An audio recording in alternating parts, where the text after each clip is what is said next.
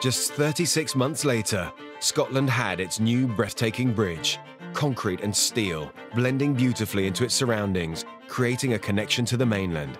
A remarkable feat of engineering, given that the team battled daily with gale-force winds and freezing temperatures. The weather was one of our biggest challenges, both in terms of waves and in terms of rain and snow and sleet. It comes at you, and you just have to keep on going. You've got a weekly cycle which you want to meet. The bridge was completed and opened on the 16th of October 1995. But with it came the toll charges. Public opposition to the fees threatened to overshadow this great engineering achievement. The local newspaper even ran a campaign to abolish them. On the very evening that it opened, there was a campaign of opposition, protests on the bridge, people refusing to pay the tolls, trying to drive through without paying. Several people were arrested, including a local councillor. I wasn't personally annoyed by this protest at all, because I'd been involved in the project since the very, very first day, and fundamentally we always had the feeling that the local population wanted to have the bridge, but understandably they didn't want to pay for it. And the protests continued right through the entire period, and at the end of the day, a political decision was made to buy the bridge back. Despite massive opposition, the toll scheme was in place for nearly a decade. But in 2004, after years of campaigning, the people of Skye successfully got the tolls abolished. As well as being beneficial for residents, the new bridge has had a huge impact on tourism. When the bridge was first opened, the traffic was around about 600,000 vehicles a year. We now know that last year it carried 1,342,000 vehicles, so therefore it's more than doubled in 15 years. And the volume of traffic, I think, can be equated to the amount of activity there is on the island. And if you drive onto the island and go up to Portree, it certainly looks as though the economy is doing fairly well, and hopefully it's as a result of the bridge. There's no doubt the coming of the bridge has overall improved life, improved communications, getting people to hospital in an emergency. The ferries were a kind of romantic thing, but there were also a restriction on your ability to travel, and the bridge has made a big, big difference to that. As the Isle of Skye is considered to be a romantic destination, popular for its beauty and remote location, some people were concerned that by becoming connected to the mainland, they would lose their identity. I think it's understandable that the residents of an island like Skye will feel uneasy about the arrival of a bridge. It changes the relationship with the mainland in a very significant way. I think it's mainly about natural resistance to change of any kind, however that might be, and that in time the bridge will become as comfortable to them as other parts of their natural surroundings. And it may take a generation for that change really to have worked its way through, but in time it will. Skye will always be an island. It feels like an island, it looks like an island, it's surrounded by water, just happens to have this bridge linking it.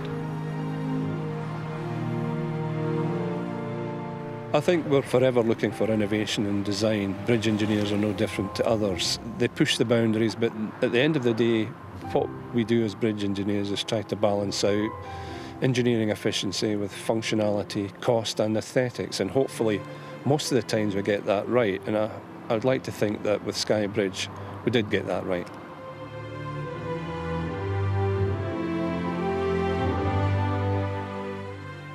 It's a very beautiful island. We are very careful about conservation and preservation, not just to preserve the past but also to build something for future generations.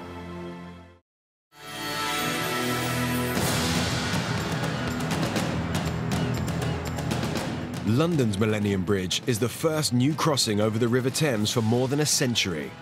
The result of an international competition in 1996, the aim of the bridge was to regenerate the south bank of the river, and 200 entrants competed to build it. Deceptively simple looking, this 325-metre long and 4-metre wide steel blade appears to defy the laws of physics with its extraordinarily low suspension structure, whose cables run alongside the deck rather than above it, absorbing a staggering 3,000 tons of force. It became notorious for an unexpected wobble when it first opened, but has since enabled more than 10 million people a year to get from the City of London to the South Bank. It is the first pedestrian-only walkway across the River Thames. It's the idea of lightness, to push the technology, the materials, in the quest for something which is truly beautiful, very delicate, looks as though it's almost dancing across the landscape. That was the challenge. When we were designing it, we came over to the site and had a look, and one of the interesting things about the site is on the north side there's a corridor, effectively, a straight pedestrian walkway which goes right up to St Paul's. So our first decision is that we wanted our bridge to come straight out of that connection, and that means that when you stand on the bridge you look all the way to St Paul's. And a lot of the bridges didn't do that. They actually zigzagged across the river, or they stopped in front of underneath the Tate chimney. The team's bold design was a controversial one. Everybody said you can't go on the axis of St Paul's, that's sacrilegious. You should take a diagonal. Why take a diagonal? The shortest distance. And also by being very quiet about the bridge, by demonstrating that it doesn't have to have any great mast. This is a pedestrian bridge, completely different loads. So it's like a blade, very, very taut, almost like a tensile elastic band.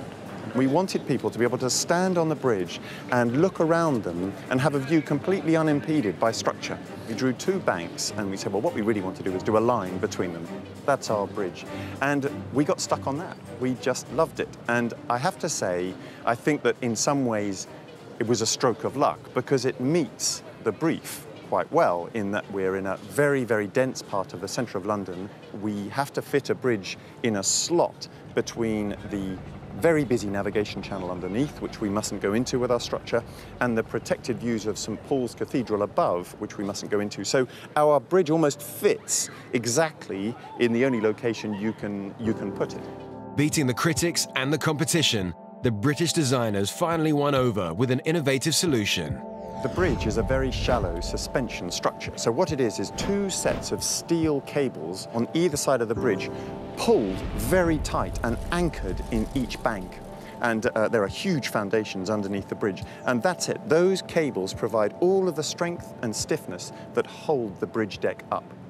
Completely different architecture results from that, because we're using the shape of those cables pretty much as the aesthetic of the bridge, pretty much as the structure of the bridge. It was the lightest, the most technologically innovative idea from the ones that were on offer. The construction of a bridge over a busy navigation channel is an enormous challenge. The shallow design creates huge anchorage forces at both ends, so very solid foundation piles were needed. Colossal concrete abutments or end supports were cast on top of these piles by drilling through the riverbanks to the Thames bedrock below. Then came the piers, elliptically shaped to align with the flow of the river. Cast in reinforced concrete, the pier formwork was made in 3 sections, each about 5 meters high. They were then brought by barge and put into position using cofferdams, which extracted the water from the Thames to allow the piers to be submerged. Prefabricated steel V-brackets were then fixed to the body of the piers with pre-tensioned steel bars. These were essential to support the saddles for the suspension cables. After that, they took the cables and they brought them on huge reels and pulled them over the top of the river so that they didn't get in the way of the navigation channel, and then pulled them tight, jacked them into place on the north side. So they were really like a washing line, that they were pulled very, very tight. And then as each element of the bridge was placed onto that cable, the cable slowly sank into the final position of the bridge that we see today. Finally, the deck was laid. Aluminium was used to create the walkway to make it as light and durable as possible. Stretching an incredible 320 meters across the river, it spans more than 3 times the length of the pitch at Wembley Stadium. While it appears to be a simple form, the bridge is actually around 6 times shallower than a conventional suspension structure. The stiffness is created by the tension in the 4 main cables on either side, securely held through the deep end supports, which enable it to support a staggering 3,000 tons of horizontal force. After just 18 months and £18 million, the superstructure was completed in the Millennium Year and opened to the public on the 10th of June 2000. An estimated 100,000 people crossed over the bridge on that day, and when they did, the unexpected happened. I was actually stood here and I was looking up at the bridge, and it was wobbling by an amount that, you know, you could easily pick up by eye. It was definitely a problem, and yeah, I felt pretty miserable about it.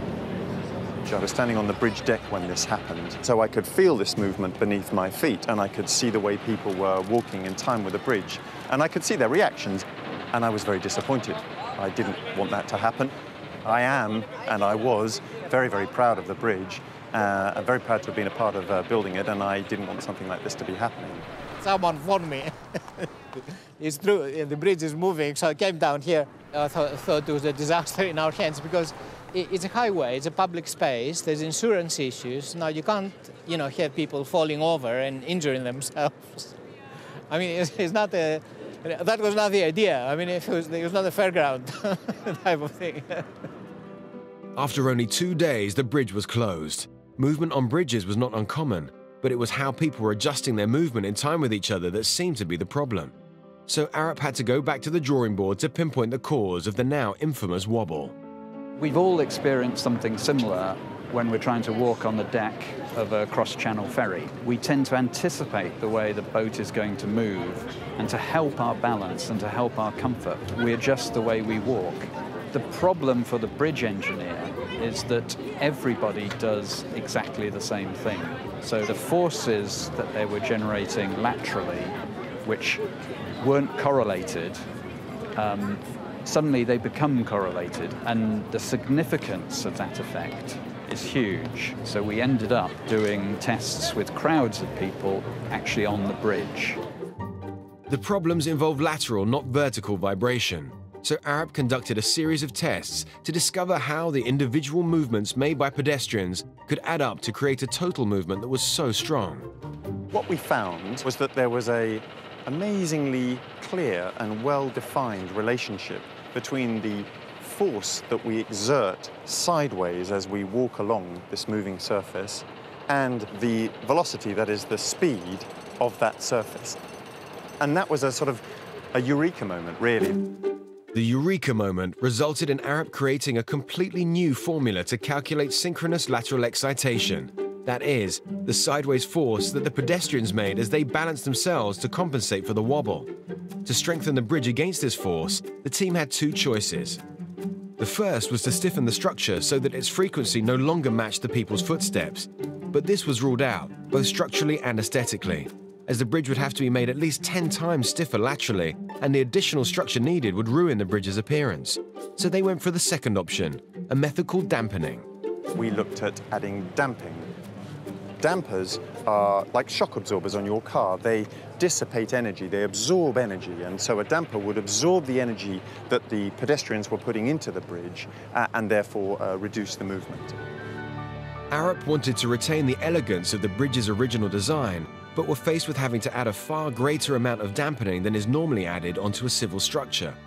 So they came up with a solution where dampers were arranged along the full length of the bridge underneath the deck to absorb the energy. Steel shock absorbers were also added at the base of each ramp.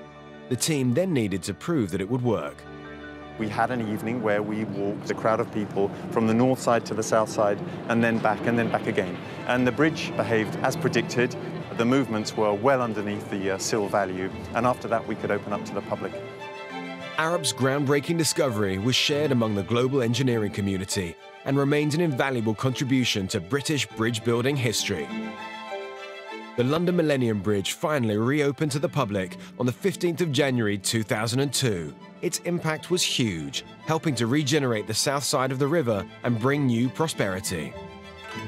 Certainly the bridge did help to bring more people to the Tate. It helped to bring more people to Bankside. Almost immediately restaurants started appearing and cafes and other small galleries, and it had a big success very quickly.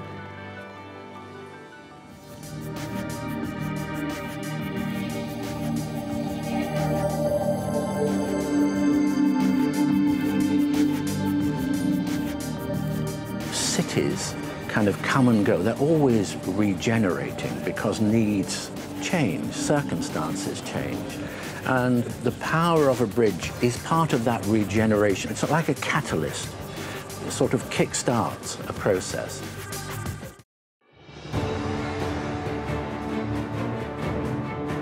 This is the Milau Viaduct in France, one of the most famous bridges on the planet. Holding a staggering 3 world records, this colossal cable-stayed road bridge stretches across the deepest valley in Europe. No other bridge comes close to its engineering feats. It has the tallest towers, the highest pylons, and the highest road deck of any other bridge on Earth. This superstructure is longer than 20 football pitches and stands taller than the Eiffel Tower. This epic crossing connects the motorway networks of France and Spain, opening up a direct route from Paris to Barcelona. In the late 80s, the motorway was interrupted by the River Tarn Valley, which forced motorists to be funneled onto a tiny two-lane road through the village of Milau, causing queues of up to 18 miles long. The area was being destroyed by traffic. The challenge was, could you put a man-made object into a beautiful landscape and actually enhance it? The unprecedented challenge for the designers and engineers was the sheer size of the valley. Beautiful landscape presented unique problems. This gorge stretches for over a mile and is 250 meters deep.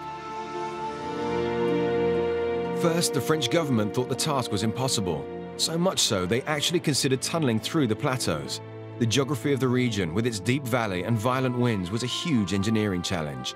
But finally, in 1987, research led by French structural engineer Michel Villajou concluded that bridging across the plateaus was in fact the best solution, and a unique Anglo-French partnership to construct the world's largest bridge was born. The French state wanted the best aesthetic solution, and that's why they invited architectural teams to work with engineers to find the best solution. The French administration decided that they wanted to develop 5 different projects. One of them was the cable-stayed bridge with multiple spans. And it was necessary to select the architects who had to work on this option. And it was absolutely no question that it was Lord Forster to be selected for that. Because when we compared the sketches made by the different architects, the drawing by Forster was much more elegant. So for me, it was absolutely clear that he was to be the architect for this bridge. There's no illusions. You know, an architect cannot design a bridge, an engineer can. The question is, this bridge was considered to be so important that they made it a legal requirement that there had to be architects as part of the team. In the end, it was a team that was completely fused. This newly assembled team of French engineers and British architects now had to work out which type of bridge would be suitable for the region. It was a philosophical decision to say, it's not a bridge over the river. The river's just, you know, you wouldn't even notice it in the landscape, in the scale of the things. The scale is about the valley. And then, do you want all those cables to disappear from the most important views? Or do you want to express the cables? In actual fact, you look at any photograph, or you're driving across, or you're looking at it from a distance, the cables disappear.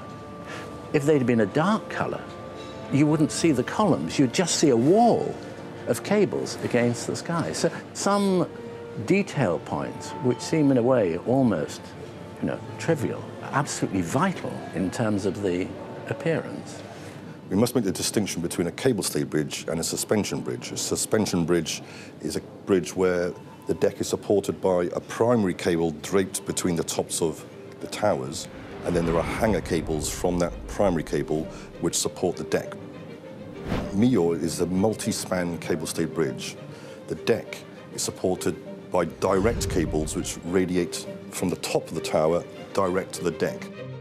It was clear from the beginning that passing from plateau to plateau meant that we had to build tall piers. But I was not very anxious about that, because we can build very tall chimneys or tall cooling towers for nuclear plants. So I thought it was possible. We were very aware that the height of the deck was going to make it the highest road deck bridge in the whole world. So we wanted to give the drivers a sense of security when they're going over it. So on the one hand, they could see the line of supports that supports the bridge, so that they felt psychologically reassured that they're not just on some flying carpet, but also still could enjoy the views up to the structure and the views out to the landscape to each side. Construction began in 2001 with over 500 employees working on the site. The first challenge was the colossal piers. These had to withstand ferocious weather and support the top deck that was to weigh almost the same as 2 jumbo jets. 85,000 cubic meters of concrete were used, along with precision lasers and GPS systems to ensure they were in exactly the right place.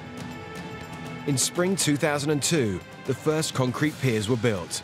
This was a monumental part of the process, as layer upon layer of concrete was cemented together and the piers moved gradually skywards. All in all, they took 2 years to make, and when finally completed on the 9th of December 2003, the team broke the first of their impressive records for the tallest pier in the world at 245 meters. Next came the deck. This was a challenge in itself, as it comprised 2,078 individual pieces of steel. These needed to be pieced together in stages before being edged out from both sides of the plateau until they met in the middle of the valley. On the 25th of March 2003, the first section of deck, the length of almost 2 football pitches, was lifted using a colossal jacking system, which slid out into the air. Lifted from both sides, these sections also contained the first pylons with the cable stays attached that came to rest in the center of the bridge. The way that the Milau viaduct was built is remarkable in many ways. One of the most interesting parts was how it was built, with the deck being assembled together on the land, on the plateau to one side, or to each side in fact, and then it was progressively pushed out using computer-controlled hydraulic jacks, which lifted it up, edged it along, put it down, came back, lifted it up, and you had jacks doing this process on top of each of the pier tops. 18 sliding operations took place before one of the most nerve-wracking stages, the junction. On the 28th of May 2004, the 2 decks successfully met in the middle, creating the structure's second world record for the highest road bridge deck in Europe, an eye-wateringly high 270 meters above the River Tarn. With the 2 central pylons already in place, the remaining 5 were transported by self-propelled trailers. The contractors then erected the pylons meter by meter using a hydraulic telescopic system, lifting them to the base of the concrete piers. These huge steel arms were also used to lift the bridge's third record, the central towers, each between 87 and 163 meters tall. Once the pylons were in place, the cable stays could be installed to support the deck. 11 pairs of these were fitted face-to-face on each pylon. Inside the 154 protective shrouds covering the cables lay several dozen steel strands holding them in tension. These were to take the weight of 36,000 tons, 3.5 times the weight of the Eiffel Tower. Finally, the team laid the road surface. While it took less than 4 days to lay it across the 2,460 meters of deck, months of research ensured that it was both strong enough to resist any distortion of the deck and smooth enough to provide a comfortable ride for the public driving over it. At last, on the 16th of December 2004, a mere 3 years and 315 million euros later, the Milau Bridge stood complete. This was a big story, and you suddenly get the context of the project within France. It's of national importance. This opening day was something terrific, in fact, because there were thousands of persons. The television coming from Vietnam, Colombia, everywhere in the world. The biggest shock is when the president, Chirac, came and he got out of the car and he said, "Ah!" And that was really fantastic. We were very aware at the start of the project how a lot of people in the town of Milau didn't want the idea of some big bridge appearing, just in their backyard, as it were. And as it got closer to completion, all that opposition slowly evaporated as people were won over by the design. And by the finish, it was no opposition at all. In fact, the people of Milau had embraced the bridge as their own, and it was seen as very much as part of the town. That's how it is today. That you can't think of Milau now without the bridge. It's like thinking of Pisa without the Leaning Tower. It's brought a prosperity, it's brought a warmth, and it's become a destination in its own right, because it is considered in the landscape a very beautiful object. And literally driving across it, sometimes you're above the clouds. I just want to have the opportunity to design a bridge, to do my best, and I'm very, very proud when I see that there are thousands of visitors every day in summer at Milau. The role that Britain had in leading the Industrial Revolution in the world was very important part in Britain becoming a leading proponent of bridge design. Britain was the first place where people had designed big bridges. So what we wanted Milau to be was a celebration of what can be achieved today at the turn of the millennium using the methods, the design technology, the computer tools, the materials, and the construction techniques. It's a celebration of what we can do today, and I think we've achieved that. There are very, very few places untouched by some kind of human presence. We all need the wilderness, and there are areas which should be protected. But when there is that inevitability, then the challenge, the question is, can we do it in a way which respects nature and at the same time becomes something to celebrate? British engineers and designers have a long, successful history with record-breaking bridges. From the Skye Bridge in Scotland to the Milau Viaduct in France, we continue to be at the forefront of the most innovative superstructures in the world, demonstrating how the best bridges go beyond functionality to be so much more.